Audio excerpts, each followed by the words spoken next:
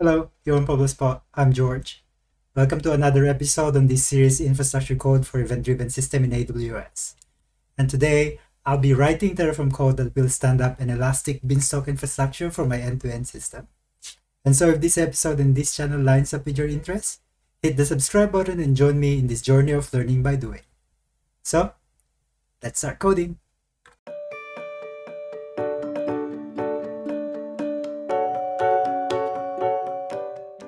By now, it should be pretty much standard step to pull down all remote changes to my local repository. So I'm going to run this command.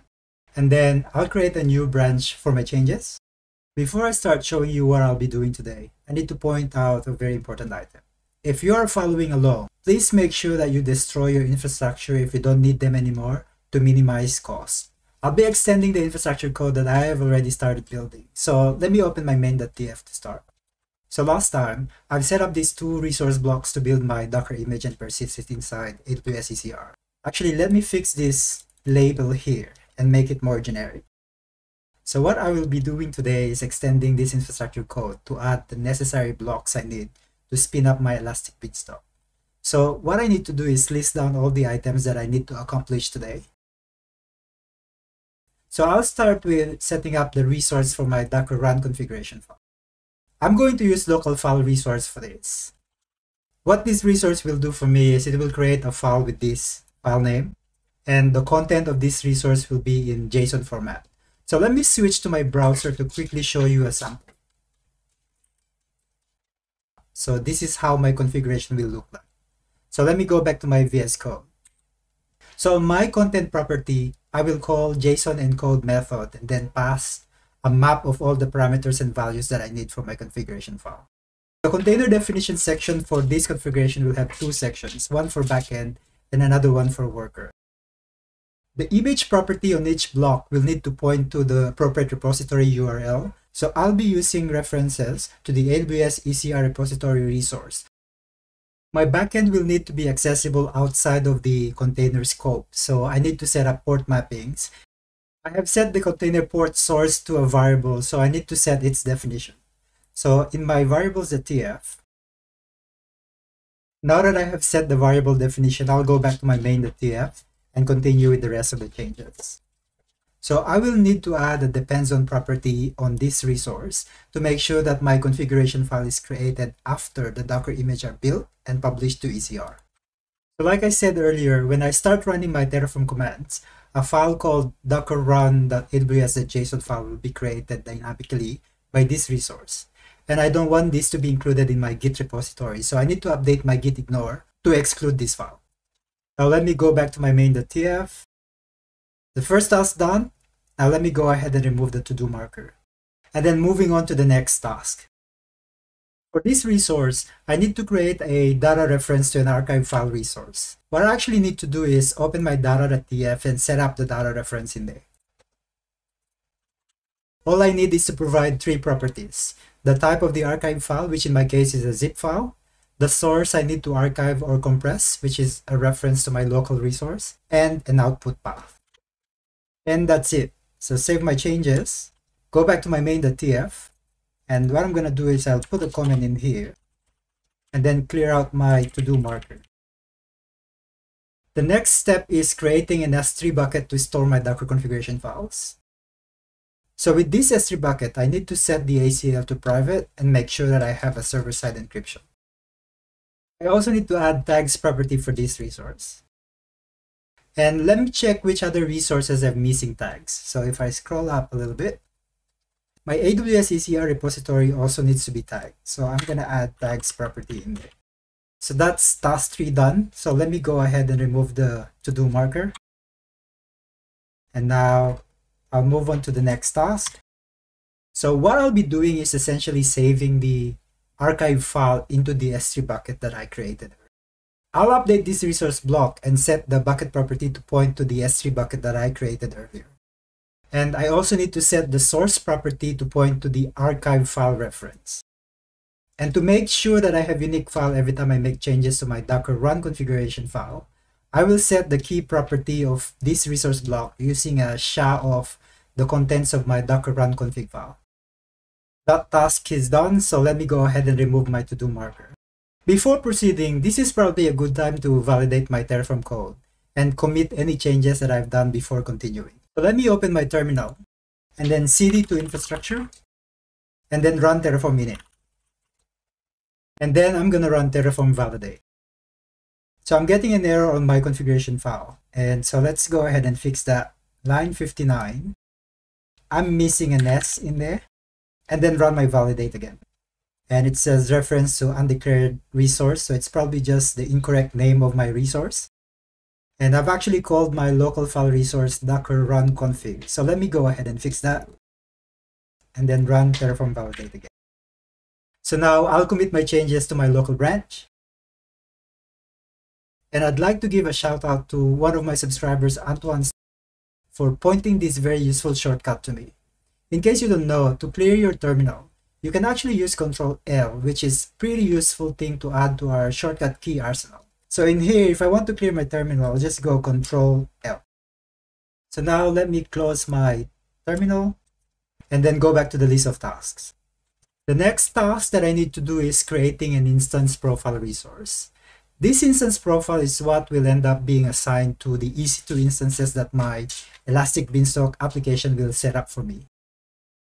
So as you can see in my code, I need to have an IAM role resource associated to my instance profile before I can start using it. What I need to do is create an AWS IAM role resource. This role resource will not work unless it has the right service role and permissions to assume. So firstly, I need to set the assume role policy property for this resource. To define this assume role policy property, I need to go to my data.tf and define a IAM policy document reference that actually describes the assume policy. So let me go to my data.tf. Now that I have this service assume policy definition, I'll go back to my main.tf and update the property to my IAM role. In order for my Elasticbeanstalk to perform the deployment properly, I also need to attach some managed policies on this IAM role. There are also permissions that I need to set to make sure that my application loads and runs properly after deployment. So I'll go to my data.tf and I'll define a new policy document that will contain all the other permissions that I need to provide to my EC2 instance. So I can now go back to my main.tf and update my IAM role. I will add an inline policy property and plug in the data reference to the policy document that I just set. So now that I have a proper role, I can then go back to my instance profile resource and update the role properly. So that's another task done. So let me go ahead and remove my to-do marker. I've done a lot of changes here, so this would be a good time to validate and commit my changes. So I'll open my terminal and then run Terraform validate.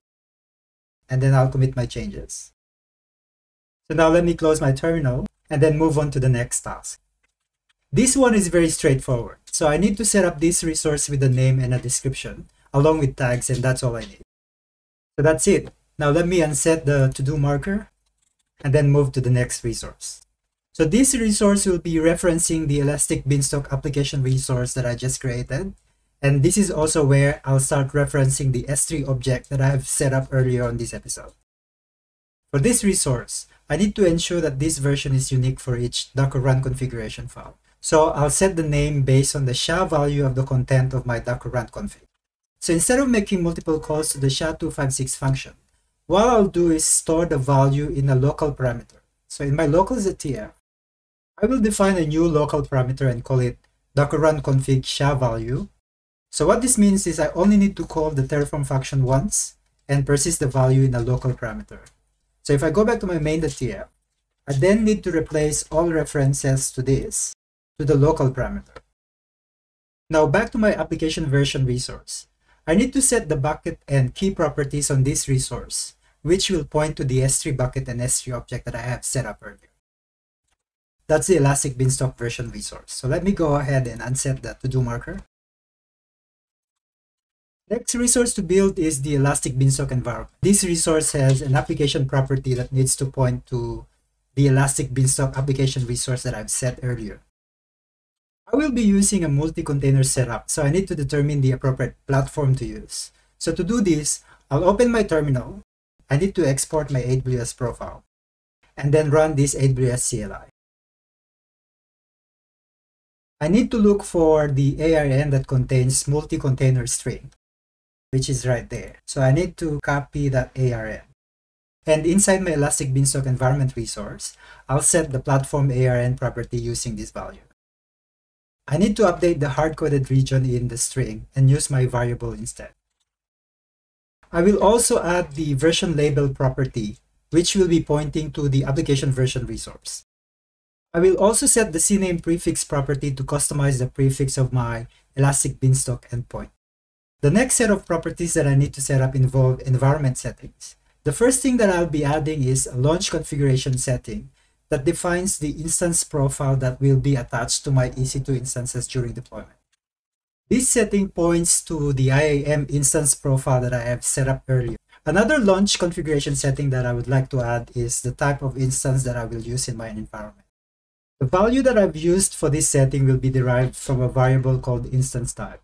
So that means I need to open my variables.tf and set the definition for this new variable. Let me go back to my Elastic Beanstalk environment setup in main.tf and add the other appropriate settings.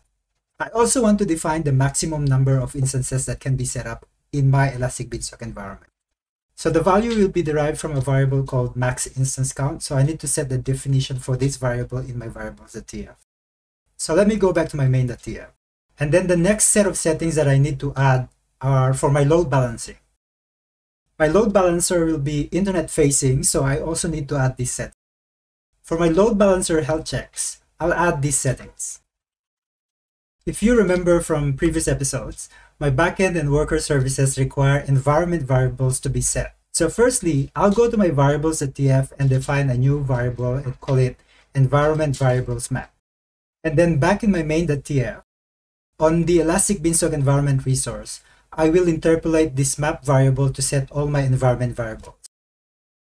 To ensure that I set the appropriate environment variables using my default main workspace, I'll open my main.tf vars. And then in here, I'll set the environment variables map.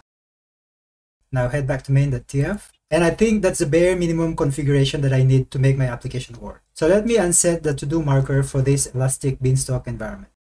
These next tasks involve setting up an output variable. So if I go and open my outputs.tf, I need to define an output called endpoint URL, which will return the CNAME property that points to the Elastic Beanstalk environment. And that's it.